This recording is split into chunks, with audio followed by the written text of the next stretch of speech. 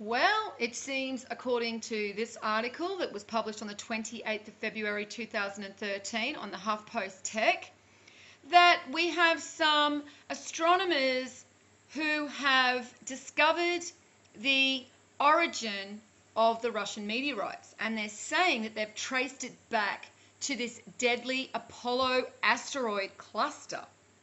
So the article goes on to say, a team of astronomers have tracked down the origin of a meteorite which injured more than 1,000 people in Russia.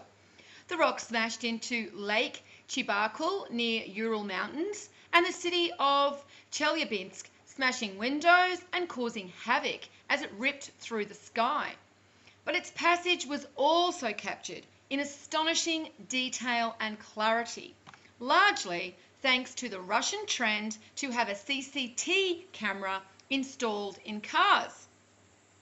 Using this footage, a team from Colombia have managed to work out where it came from. Not only the direction in the sky, but also its orbit around the sun. George Saluga and Ignacio Ferrin said that they used relatively basic physics and maths to work out how fast the rock fell and in which direction. From there, they were able to build a picture of its trajectory in space in an elliptical orbit around the sun and traced its origin back to the Apollo asteroid cluster. Rocks from that region regularly cross Earth's orbit. Of the 9,700 near-Earth space rocks discovered by astronomers, and that's actually incorrect because it's amateur astronomers that discover pretty much 90% of all these near-Earth objects. But it goes on to say that more than 5,000 of these space rocks originate from this region. Unfortunately, this likely means that it won't be the last threatening space rock to pass nearby. In fact, it's certain that more will strike the Earth relatively soon in cosmic terms.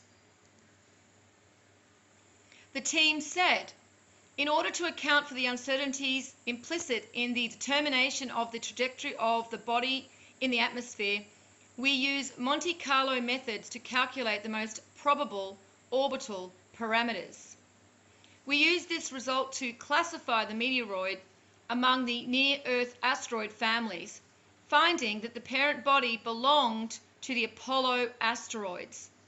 Although semi-major axis and inclination of the preliminary orbit computed by us are uncertain, the rest of the orbital elements are well constrained in this preliminary reconstruction.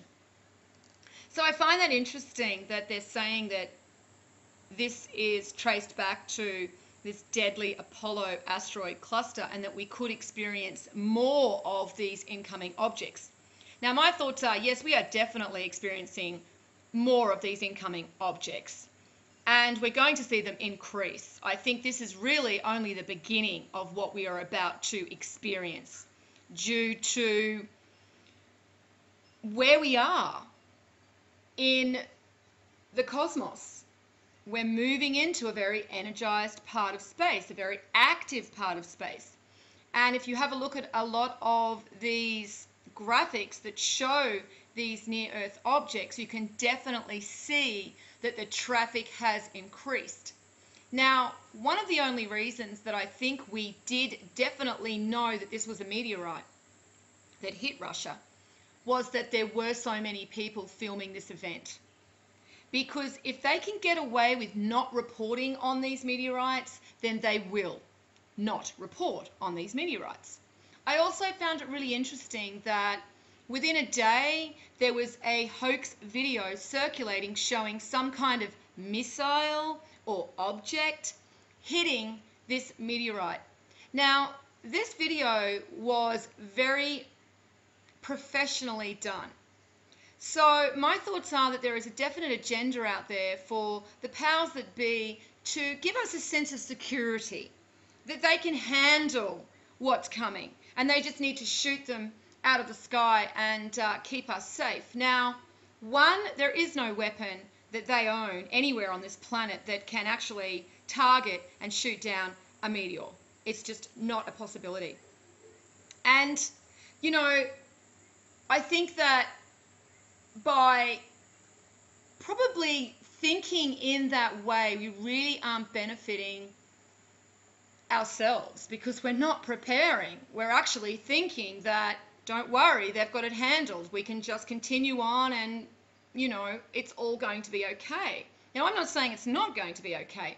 What I am saying is we should use these events as something to basically give us a understanding of what we may experience in the future and then prepare accordingly. You know, if it eventuates to nothing, then we have a surplus of food and water and supplies. But if in fact this does play out and we start seeing these events happen more often, then we really are going to leave ourselves at a disadvantage if we rely on the power elite and the powers that be, because they are not there to help us. They are there to just help themselves. They are there, you know, only to give us the illusion that they care, while they basically screw us and do whatever it takes to stay in power. So anyway, I thought this was a really interesting article. I will link it underneath. And I mean, I don't know about the science. You know, they're using flat earth physics, so I don't know how they can determine that it come from this area, but I do find it interesting that this information is actually starting to surface, and that there is a push to perhaps allow us some understanding that we may not see the end of these incoming objects anytime soon. So I will link the article underneath the video as always, and of course, peace out.